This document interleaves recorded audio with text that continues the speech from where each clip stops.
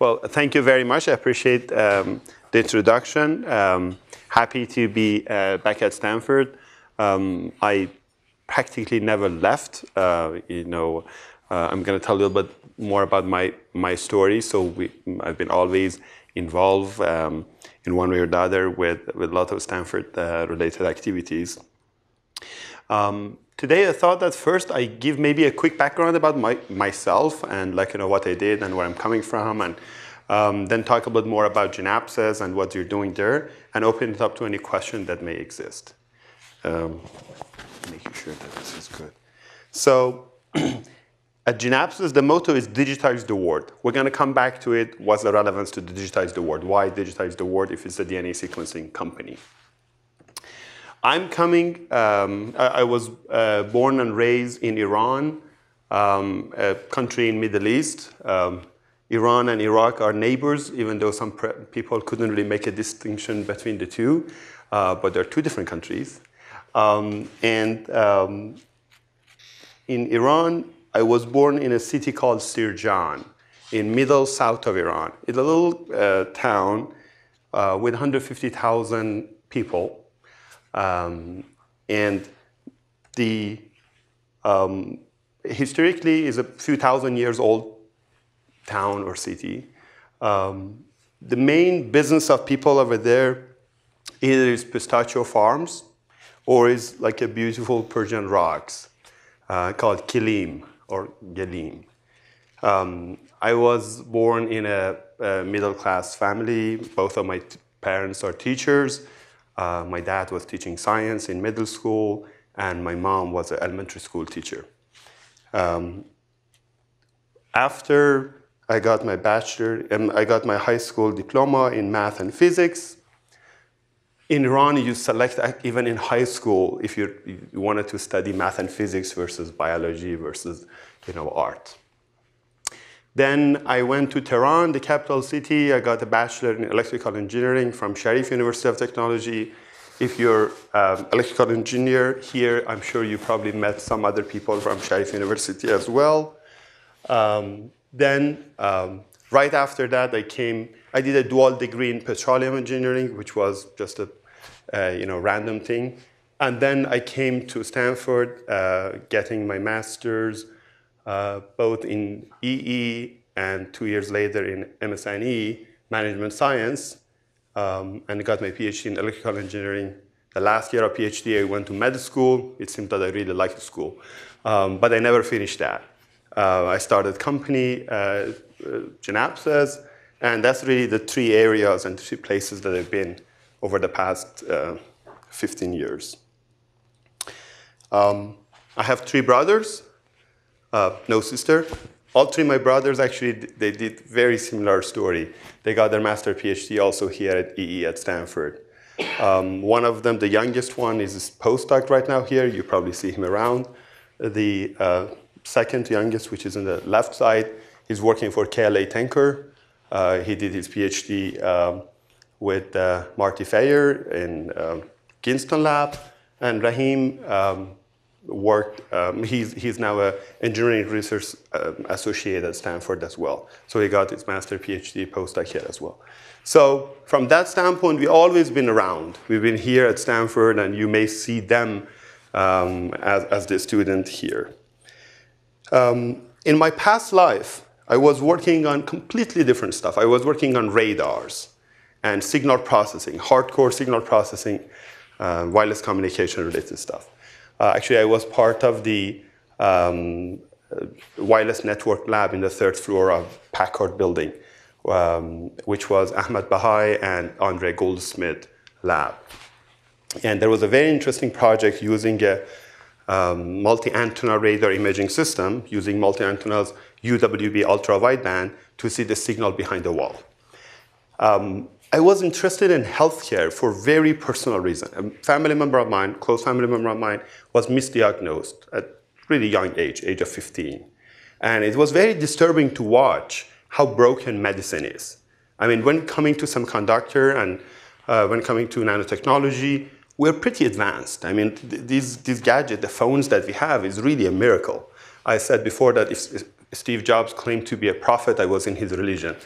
This is really amazing what electrical engineers have achieved over the past 2-3 decades. We can move atoms. We can write IBM with 18 atoms. But if it goes to medicine, we are still in a cave age. You get different type of weird diseases, and we're just telling you that, hey, you have cancer. I mean, wait, what? It was not supposed to be. In fact, a dear friend of mine has a cousin the cousin is a serial entrepreneur, very successful, PhD from Carnegie Mellon, computer science, 35 years old. And 2 months ago, 35 years old, 2 months ago got diagnosed with a stage 3 brain tumor. And it's not even the type that you can operate. It's just quite, separated. Basically, it's a thin layer on top of brain. And, imagine that you're 30 or 35 years old or so on and so forth, and then just telling you that you're stage 3 and you have a few months to live. We know that great people, in fact, who are contributing a lot, like one of the Stanford EE professors, one of the nicest people that I've ever met when I was at school, got diagnosed with cancer at a very young age. So these type of diseases are really hunting us down, impacting our lives, and we don't really know what's going on. And it was very disturbing to really deal with that concept. Why medicine is still so behind? Why medicine is still in the cave age? So I started learning more about genomics and DNA sequencing. And when you dig in, basically in the world of biology, the highest resolution things that you have is molecules, nucleic acids, which is DNA, RNA. Then from RNAs, you're creating proteins. Proteins are the one who's defining the function of the cell. And then you have cells, which is a bunch of cells creating organs and the rest of these as our body. So majority of these diseases having some sort of genomic cause or a genetic relevance. Different type of cancers. Cancer is DNA disease. Cancer is when the DNA is ATCGs is not happening in the right place. Majority of the time in the DNA, but also RNA. We have the same thing also in the protein level. So these are molecules, and these molecules are really teeny tiny. A DNA molecule, we have about 38 trillion cells in our body.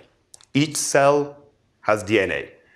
The whole DNA of a human for each cell is 6.4 billion base pair, ATCGs. And so it's a lot of information. And we all started from one cell, in a fetus. And that started replicating 1 to 2, 2 to 4, 4 to 16, and so on and so forth. And now we are 38 trillion cells. And every moment of time, we have billions of new cells that is really happening. This process, like any other process in the world, is not perfect. So there are errors happening in the process of replication of one cell to two cell. So you have this DNA in the double helix, as you know, is get single-stranded, and the second strand get built up.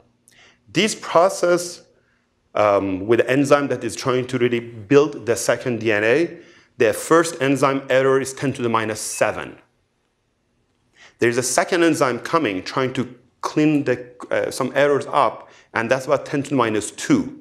So if everything works really perfectly, then you have about 10 to the minus 9 error rate, and of course you have 6.4 10 to the 9 bases, so you get about maybe 6 of them wrong, and depends on where that happens, you might be in a okay shape, and basically life continues, or you're in trouble.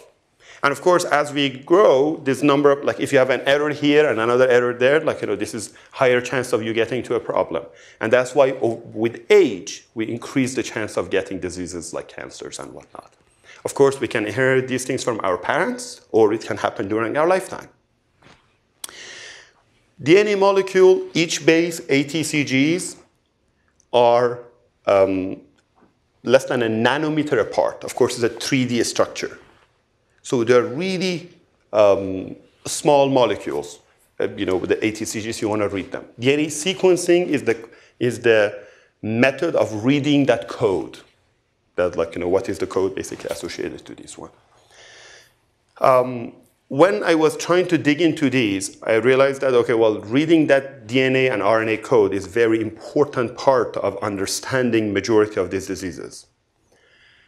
The methods that existed for these are mainly optical technologies. So the way that they do it is that, and that's both for optical technologies and other technologies, is called, most of them is called sequencing by synthesis. So how does that work? The same thing that I explained, that like, from one cell we're creating the second, one cell getting to two cells and the DNA get double-stranded. That's the synthesized part of the DNA. They're using the same trick to read the code. So the way that you do it, you have a single-strand DNA that's made of ATCGs. You're injecting ATCG in cycle. You know what you're injecting in, and you're building the second strand next to it. If these nucleotides stick here, and A only stick to T, as you know, and C only stick to G, so if it happens here, and you can somehow detect the reaction, then since you know what you injected in, you know the complementary strand. And that method called sequencing by synthesis, or SBS. Historically, this method, the way that you're trying to detect these ATCGs is by attaching a fluorophore, a colored tag, to those ATCG, and then doing a multi-stage chemical reactions and using a high-power laser to excite that fluorophore and taking images and finding out the proper frequency for that image, and find out if that really got stick here or not, if the reaction happened or not. And that's the method that has been used. Is optical technology, and is in a different form factor, but majority of them are the same concept. Those high-power lasers and requirements of a scanner and a robot, etc., make the device really expensive. You're talking about from hundreds of thousands of dollars to $10 million devices, average of $1 million. It also makes it pretty slow. Historically, the first time the method based on for DNA sequencing took 13 years. From 1991 to 2003, $3.8 billion to read one human genome. Of course, the price came down since then a lot, and there's been a lot of activities going on. But again, the cost per test or cost per run reduced to some extent, but the cost of these machines hasn't changed massively. So when I was learning more about these methods, and coming from electronic engineering and electrical engineering background, was thinking about why we're not measuring the electrical change of this reaction. Very simple idea. Of course, what they're teaching us in engineering school is like, I and V. I multiplied by V is power, so that's about energy, and I is the current over time. So like, and here we have a reaction. So definitely there should be some sort of a change of charge, and also there's some sort of a change of energy. So I brought that idea to head of Stanford Genome Technology Center, Professor Ron Davis, who's an amazing guy. So Ron has 4 bachelors: physics, math, biology, botany, PhD in biochemistry from Caltech, postdoc with Jim Watson, the Nobel laureate at Harvard, and was a Stanford professor from age of, 28, 29. Now I'm talking to him, he's 64 years old. And I'm telling him that, how about we using some sort of a macro sensors and and again, while he's not an engineer and he's not an electrical engineer, he walks the walk. He understands what I was referring to.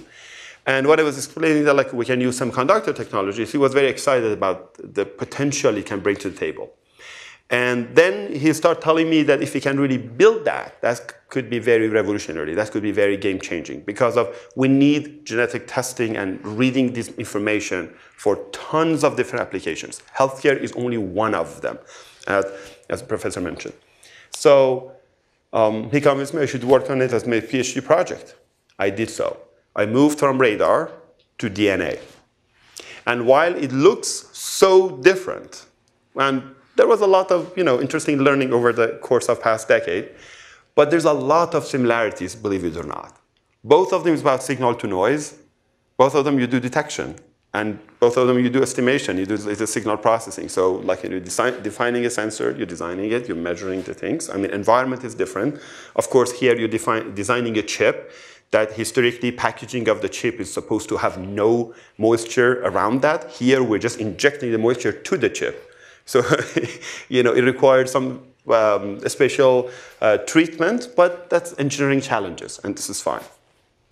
So that's how I started working at the Stanford Genome Technology Center and chose a co-advisor also in the CIS building, which that's another story that we were working on, that lithography-related project. The first 2 years of my PhD, I was developing a quasi-electronic technology based on the, I explained to you that there's like, charge that you can detect, or energy. So charge, there's a multiple versions of this charge that you can detect. One of them is the proton or H+ ion that is get released of that reaction. So you can build an ion-sensitive field effect transistor, or ISFET, and having the DNA molecules right above that, and then the moment that this reaction happens that we just talked about, now the proton gets released right there. You can, that works like changing of the gate voltage. And then you can see that in the IV current voltage curve, and you can detect it over time. And you can do it for every single one of them over time, and since you know what you injected in, you can really read the DNA. So that was quite exciting. We've done similar things also for showing the energy detection. We call it thermosequencing because there's some sort of a thermal measurement. And that took 3-4 years here at Stanford that was doing the different sort of a proof of concept of that one. But the majority of these two technologies were back in 2004, 2005. Soon we learned that even though that has some advantages, that now we can use a semiconductor chip and reduce the cost of this device from multi-$100,000 to probably 50 grand or 20 grand or such.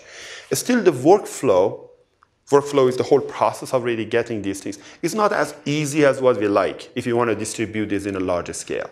The whole concept of PC in the world of mainframes for genomics. For instance, when you're trying to detect pH, one of the issues that you're running into, because of your detecting delta pH, you're detecting the release of proton ions, H+ ions, then your solution has to be in a very low buffer capacity. I don't know if you know what buffer capacity, what that means, like it's similar to the capacitors that we have, basically we have a high capacity versus low capacity. The same thing exists also for solutions. Solutions, they're adding some, additional materials there that basically doesn't allow big change of pH. And for majority of the bio-related work, that's how the biology works. They usually have stuff like tris and so on and so forth are in the solutions, keeping the capacity high. Now, if you wanted to detect the delta pH, you have to operate in an environment which actually has to be low pH. So to some extent, enzyme doesn't like it. There's some other challenges that you're running into. But there's actually another problem. If you have a low buffer capacity solution, the moment that it touches the air, the CO2 of the air can get dissolved here, and that CO2 get dissolved, create a big delta pH. So your signal, your noise is going to be way bigger than the signal you're trying to detect. So you have to really protect your liquid from any air. And for that purpose, you require a nitrogen tank or argon tank or so on and so forth to really use that. So that's one additional requirement. Also, the amount of data that you were collecting was less than images that historically people were collecting, but it still was more than what we could really just upload it to a cloud system and have it decentralized. Remember, we were trying to really figure out a way to make something which can be used for a really large scale with many people, not yet another like a Me Too version of things for the labs. So we start developing a new technology, which this time we call it the pure electronic or direct measurement. And that's really what we developed about 4 years at Stanford until late 2010.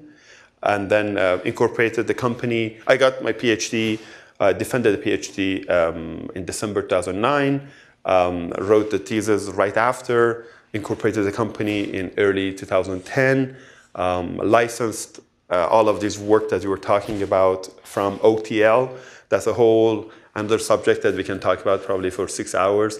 How to get that one and what type of goods and bads and uglies exist around, how to deal with OTL. And then we got a lot of government grants when we were developing the technology back at Stanford. Now I start writing some grants for the company. Given that we had the initial success, they start giving us money for the company, which was very helpful. So got some seed funding, incubator in Menlo Park, 700 square feet lab, 2 office upstairs, and then shared conference rooms and restrooms and the rest. And hired some consultants, brought some of the people working with me at Stanford, fantastic SAB board, 10 Stanford prof, a couple of Harvard and MITs, Berkeley, Script, etc. We're trying to not discriminate. Still, we had like 10 times more from Stanford than other places. And then, that journey started now. It's been close to 7 years, 6.5 years. So we start building. At Stanford, we were working more of the core of the technology. It was more of a proof of concept detection. Since then, we start building. Okay, well now let's build the instrument. Let's build the chip. Let's build the multiple versions of instruments, from a breadboard to a prototype, to start changing the prototypes to an alpha machine and a beta machine and a commercial beta machine, etc. This is an extremely interdisciplinary project. It's probably the most interdisciplinary project you can imagine. We have in our company hardcore chip designers, analog, digital, working on hired from Apple and Intel and whatnot. We have people, surface chemists, we have molecular biologists, we have electrical engineers who are designing boards on the PCB level, we have microfluidic people, we have bioinformatics. There's a molecular biology, macrobiology, etc., etc. So there's a whole about 10 different disciplines needs to work together to make this technology to work. It's been a fascinating ride. To date, we brought in the development of the technology close to $100 million in. Half of that was from venture capitals in a seed round, Series A, Series B. The rest was non-dilutive capital in one way or the other. And then we have a great pent-up demand from the market. This is quite exciting that people are interested to use. I'm going to give you a little bit more background about, in general, the use cases of these and what we need really to enable in that front. Remember, I was talking about the pH detection story. That's the very first thing that we developed here. And we decided to put it aside and not using it. About 2 years later, back in 2007, end of 2007, 2008, one day I got a call from someone and then asking questions about that technology. And I was a PhD student like you guys. And I had no idea about how to talk to a businessman calling me from outside and asking a lot of detailed questions. And after 1 hour of detailed question, he told me, oh, by the way, I want to make sure that I'm not asking any confidential information. I said, oh, thanks for letting me know now at the end of the call. So long story short, there was one of the folks who were in this business and built a couple of companies in a related field, were very interested about that pH detection platform. Requested to license that from us, from Stanford. I was just the inventor. And finally, after 18 months of back and forth, he got a non-exclusive license on that platform. During this time, they started also building a prototype. Well, he had, again, given his previous experience, he also had money and other things, so he could move things forward. In June 2010, June 22nd, 2010, he finally, I think, got the license. About 45 days later, we got the news that that company called IronTorrent got sold for $740 million to Life Technologies. And we're still at, what exactly happened here? So Stanford did a okay deal.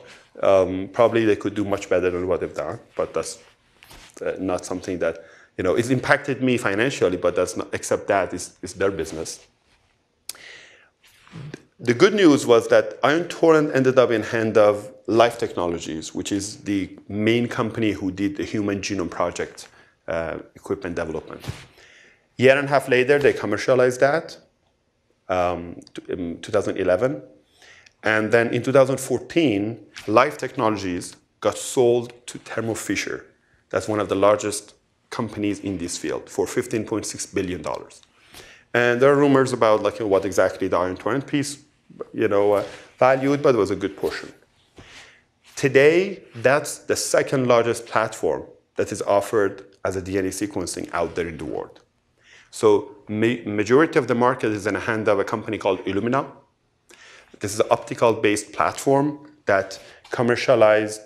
They bought a company called Solexa, a startup company called Solexa in 2007, and then they commercialized it, and for the past 10 years they've been offering it.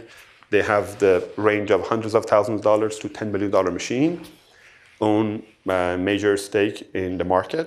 The second is the Ion Torrent platform. While, Stanford deal was an interesting one, it was for me, it was very fascinating to see that a project that we were working on, and we literally put it aside. We just said, this is not good enough for the purpose we're trying to achieve. Now is offering, and actually in oncology, that's this is probably the most successful one, and is a commercially available product that you can go to Thermo Fisher website and you can buy it, and many labs are using it and worldwide. The reason I brought it up, trying to say that while we are students here and working on this idea or that idea, sometimes we don't realize the work that you're doing could be quite valuable, quite worthy of something. Not necessarily only from the financial standpoint, but also from the impact standpoint, from something that could be a very valuable something that exists in the planet Earth. When I came to Stanford as an electrical engineer, we're thinking about, I studied signal processing, and I studied, and that's the only thing that I was considering to really work on. I was not really open to, exposed to other stuff, except until I really started changing the major. And then, well, not the major, the field, the work that I was doing. But then I learned that actually what I learned in bachelor was, frankly, nothing. This is a basic science that you learn about, how you can get yourself exposed to something different. And in my opinion, electrical engineering is the best major in the world because of, both math and physics in a very practical, analytical way. So you can analyze almost everything that you like to have. So it gives us the opportunity to really tackle the problems which are not in the historical electrical engineering field and be very impactful. In fact, I think that the work that historically electrical engineers were doing are over. They did such a good job. We don't need that anymore. Back in days ago, Professor Tom Lee, which I believe he still is teaching, one day he came to a class and he said that in the next 5 years, every dog even going to have a cell phone. So working on a cell phone wouldn't be as fancy as you think. So wireless communication went to a very, very high rise. But then after that, we have amazing solutions. And then if you want to spend your life of 5 years and developing specific things that are going to increase the efficiency of one of those algorithms, that maybe the voice behind the cell phone going to get 2.5% improved, it may not really reflect in the impact that you're looking for long run. Yes, you're going to get a PhD, don't worry about that. But except that, you have much more power to really implement if you're going to go out of the original field and trying to implement this knowledge and know-how in multidisciplinary and interdisciplinary areas. So with that, I'll pause for a moment and see if there's any question, if anything we wanted to talk about before I go to the next section, which is about Genapsys and the company. Awesome. So what we are trying to enable and what we're trying to achieve at Genapsys, we call it a molecular reader. One of the applications of the technology that we developed is DNA sequencing. But it's not only DNA sequencing. It's actually, you can use it for quite a range of other very small molecules like DNA, RNA, proteins, or even cells, single cell analysis. And it would be very impactful to have such a system, especially if it would be low cost. Cost matter at the end of the day a lot. I'm going to explain in a couple of slides why. It would be fast, would be accurate and easy to use. Ease of use is very important in my opinion. And at the end, it has to be portable. It has to be something that we can really have it wherever we need to have this technology. And the reason is we are living in the world of biology. And everything around us, majority of that, like a 95% plus, is actually biological stuff. We're made of 38 trillion cells in our body. We have more microbes in our gut than the cell in the body. The coffee that you drink, the tea, the food, this cotton, the leather, this wood, these are all like everything that you see around you. These are all like, they have molecular information. And today we are blind to it. We don't have an easy way to read that. But this is abundance level of extremely distributed information that is very critical. And these are impacting not only our healthcare, but tons of other applications. It's very critical to be able to read this information in a low-cost, easy-to-use, fast, and very distributed manner. That's something that needs to happen, like by Genapsys or by somebody else, but it has to happen. I have no doubt on that front. And this is something that, again, thinking about this feature set, we have been focusing on trying to see how we can enable. So you all know that DNA, we already talked about it, is the computer code of life, and really defining a lot of functions of everything around us. And cancer is the gene disease or the change in the mutation. But if you wanted to look at some numbers, if you wanted to look at some statistics, some of these statistics are extremely interesting and scary, frankly. The chance of getting cancer during our lifetime, the first time I saw that, I freaked out, is more than 40%. More than 40%. So it means in this room right now, we are like 12 people, we have or 13 people right now sitting here. We're talking about at least 5 people are going to get cancer during our lifetime. If you're thinking about it, it's a little bit serious number. It's not like a 0.01% chance. It's a very high number. But the chances of success of a drug that has been built to diagnose cancer, to deal with cancer, is less than 10%. You will spend 10 years, 8 to 10 years, $1 billion at the end, starting with 10,000 compound, going all the way to 1, clinical trial 1, clinical trial 2, clinical trial 3. If it works only for 30% of the population, we have to trash the drug. Because it's pretty much a lot of these is pretty much a blind studies. Like you just do these and you pass it through. Clinical trials are a version of really trying to test it in a little bit more meaningful way. Because we don't have an easy way to really look at these markers and find out if it works for 30%, what is specific about that 30%? If it works for 30%, let's get the drug out for that 30%. You save the drug, you save $1 billion, and now the solution is a much smaller solution. The problem is a much smaller problem. You need to only find a solution for the remaining 70%, and so on and so forth. It's called companion diagnostic. This field of really finding a way to get the drug out is called companion diagnostic. Pretty interesting field. And that's one area that is very important, how we can really deal with that. But application of genomics and DNA sequencing is way beyond healthcare. When we're talking about healthcare, there is prognostic. Prognostic means like super early diagnostic, early diagnostic. That is almost the best way to deal with something like cancer. Effective diagnostic, finding the treatment after you even figure out basically what's wrong with the person. Let's use the example of the cancer that we've been focusing on. Should we use chemotherapy A or chemotherapy B or surgery or radiotherapy? You cannot do all of them. You're going to kill the patient. So the question is that which one you want to really effectively implement. So finding the effective treatment, then monitoring the treatment throughout the process. Finding out if the number of bad cells, the cancer cells, goes really down or not. Right now, we're just basically doing a surgery and doing chemotherapy on top of it and looking at the temperature and say, oh, do you feel well? And he or she will say that, yeah, I will do well. So, oh, that's good. And then 6 months later, 1 year later, 2 years later, you hear about remission.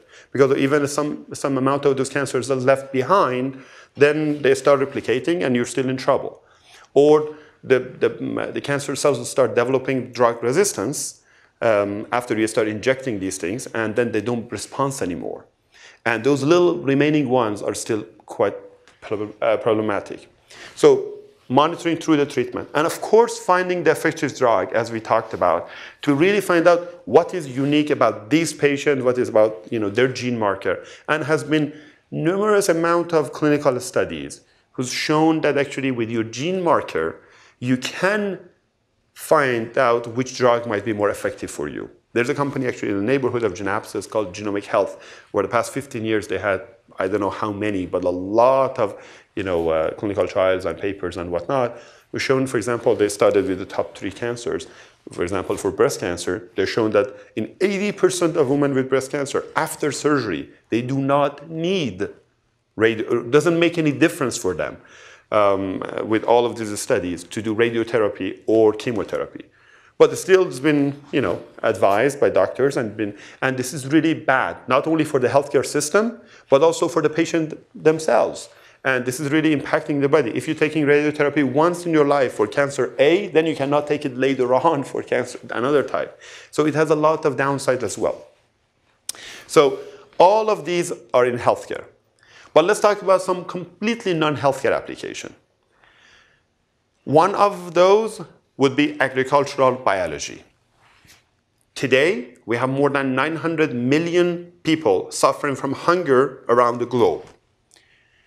From UN and every place that are providing the data, the world population grows. By 2050, we're going to have about 10 billion. The hunger population from 900 million or about a billion, going to get doubled. We used most of farmable lands. So it's not like we can go and really find new lands to just farm.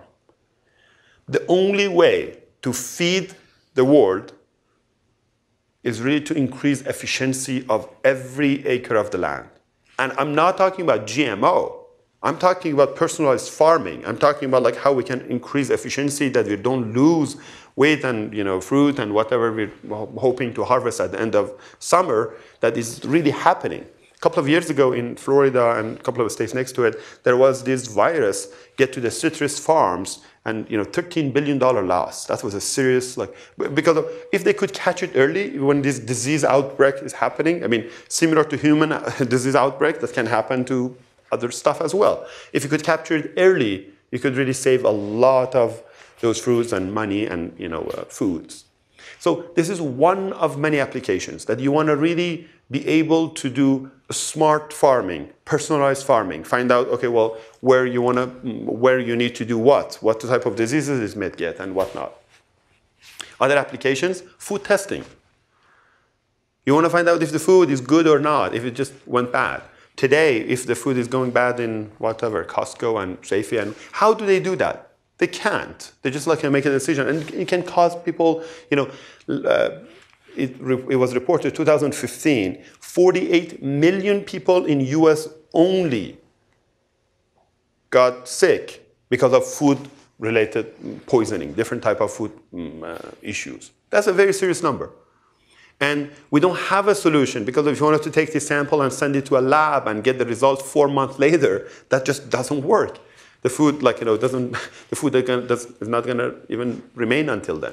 We got one of these very large companies in the food industry reached out to us. They were saying that they have these trucks of food coming from Canada border, and then they wanted to find out the source and safety of the food. And they just can't today. And they were doing research and talking to some people. Actually, they reached out to folks at Harvard. I don't know why, not Stanford, but that person knew about us, so he's a SAB member. He connected basically them to us. So that's one of the other areas. Forensics, security, environmental. When I was back at Stanford, we were doing a project with Brazil, looking at corns to find out which one is a better biofuel. And so on and so forth. Right now, we have people who reached out. There's an oil company trying to look at the algae who are creating corrosion in the oil pipeline, and they wanted to really identify the type and be able to deal with that. There's a professor in Mexico making tequila. You know, he's starting a company, and he wanted to really find out which one going to make a better tequila. There's so many applications. The number of applications are literally endless, and in multiple areas. Again, not only healthcare, but a lot of applied market. And of course, in top of all of this is research, is discovery, to better understand the biology, to better understand what's going on in the world.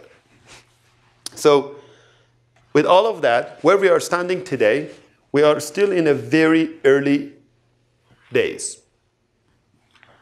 The total world population who's done any sort of genetic testing or genome sequenced is basically less than 0.005%. How many of us in this room have done genetic testing? Not 23andMe, which is a different story, but like serious genetic testing to find out if you're getting any cancer or not. How many of us, our families, are doing that? And we are part of the privileged section of the society. So it's really early days. It's a lot of potential existing there. And a number of life science and molecular research labs, which they need these, there's about 400,000 of them. Only 3,000 can afford to have these massive big machines. So we think the problem is a mainframe to mobile transition, similar to what happened in the computer industry. You know, in the left side, of course, in the top, you see the mainframe computers. You know, it was prior to our days, and of course went to the PCs and to laptops and iPads and iPhones, and now your iPhone is much more powerful than old PCs. In the bottom left side, you see this. This is the most selling instrument out there. Costs about $1 million, you know, with about $100,000 maintenance fee. 700 pound, 40 by 50 by 30 inches. As I mentioned, there are machines which cost $10 million, but this is a $1 million version of it. And that's, again, 700 pound requires a big server next to it and run in a very special condition. In the right side, this is our device, which is a footprint of an iPad. It's portable. Last class, a couple of years ago, when I gave a talk here, I brought it with myself. Today, I didn't because it was coming from somewhere else. But it's a little machine that you can carry it. It's pure semiconductor-based. There's no optics involved. There's no robots. There's all integrated. And the core of that technology is a semiconductor chip that they have some of those chips here. So you can have different number of sensors on that chip, but like I use, for example, this one. And here you have millions of sensors right in the middle area here. And on top of that, this is like a 3-layer structure. So it's a sensor right in the middle. And then you have this plastic in top, which has a microfluidic channel. That's basically where the sample goes, and it's sitting in top of all the sensors. And underneath, you have the LGA, which basically read the information from the chip. And that little machine supports this chip. And that machine is a self-standing machine. It doesn't need a computer. It already has a computer inside of it. It has a terabyte hard drive in it. It is wireless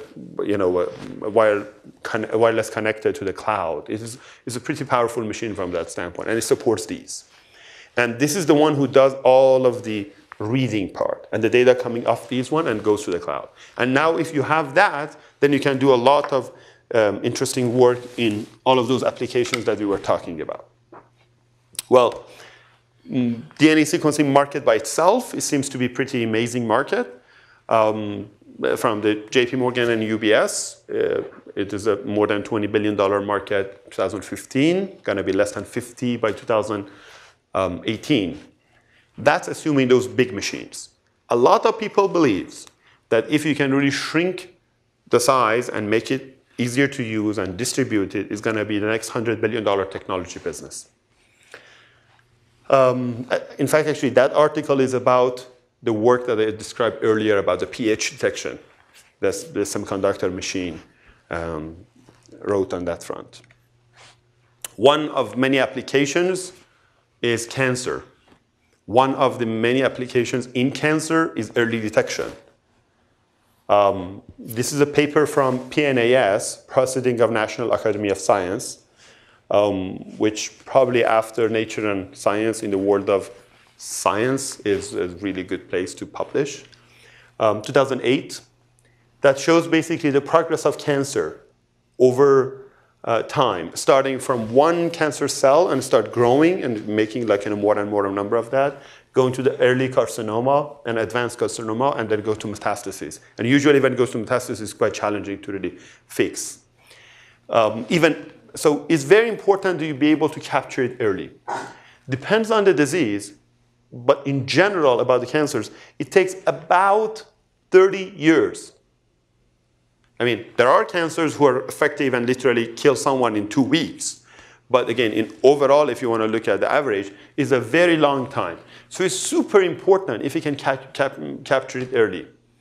I like the quote by Dr. Snyder, who is the head of a Stanford Genetic Department and director of Stanford Center for Genomics and Personalized Medicine. Disclosure, he's a SAB member of the company as well. He's talking about, if you look at the industrialized world, there's about 1 billion people. Of course, in China, we have more than 1 billion people. In India, we have more than 1 billion people. If you want to just do once a year annual checkup of a genetic testing at $100 a test, which is much more acceptable for insurances and people and everybody else to pay for that, versus today it doesn't exist and is a multi-$1,000. For 1 billion people, that's $100 billion recurring business every year. And that's really representing where we are with just starting this amazing field. So I stop here. If there's any question, happy to answer. But in general, I very much encourage our friends in the EE department to really use EE background in a lot of amazing fields that they need our expertise. Thank you very much. We have time for one question.